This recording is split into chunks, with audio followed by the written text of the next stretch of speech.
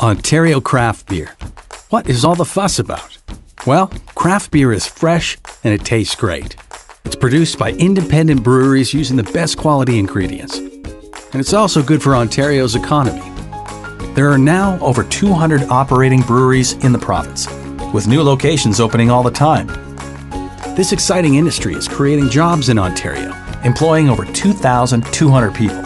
Craft brewing is also great for Ontario tourism, generating $150 million in annual tourism revenue. Breweries host festivals, sponsor major events, and work with local restaurants, bringing development and dollars to the province. In 2017, the total economic impact of Ontario's craft beer industry was $1.4 billion. So if you haven't tried local craft beer, it's time you did.